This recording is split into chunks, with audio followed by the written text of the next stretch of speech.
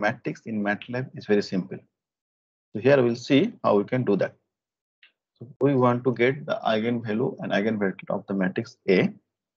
Okay, so what we'll do in the MATLAB, we'll write this command only 5 lines you have to write, 5 to 6 lines only you have to write to get the eigenvalue and eigenvector of a matrix. So here first 4 line we're writing the matrix A here. Okay, so first 1, 1 we get writing 5, and that is your basically 1, 1, basically this one. Okay, this is 1 and this is 2.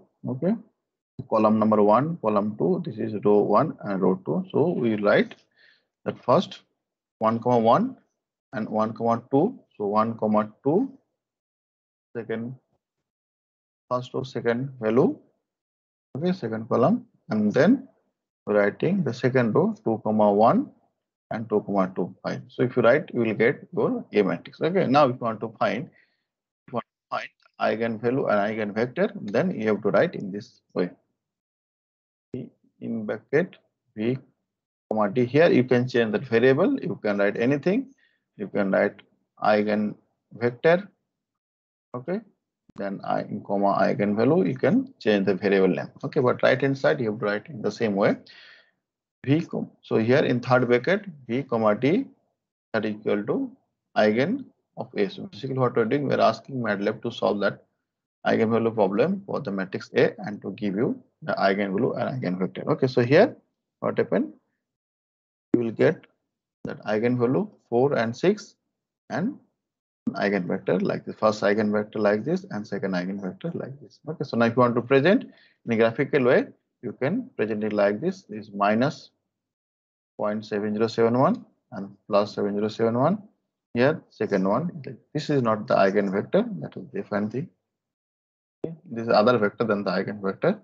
Okay, now here you can see in the MATLAB what actually I am doing. So you can see here I just write 4 line. This clear command in CLC you can give to clear your screen and your other previous calculation. Okay, only this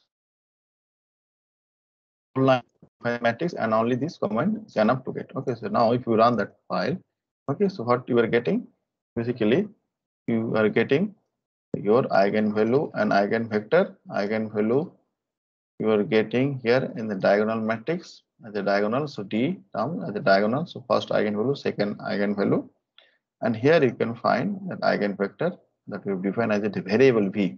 Okay, now if you want to plot it, okay, directly you can plot from here, okay, or you can give some command in the MATLAB to plot it. So here the command is your plot command. G, the first column is your first vector, second column is the second vector.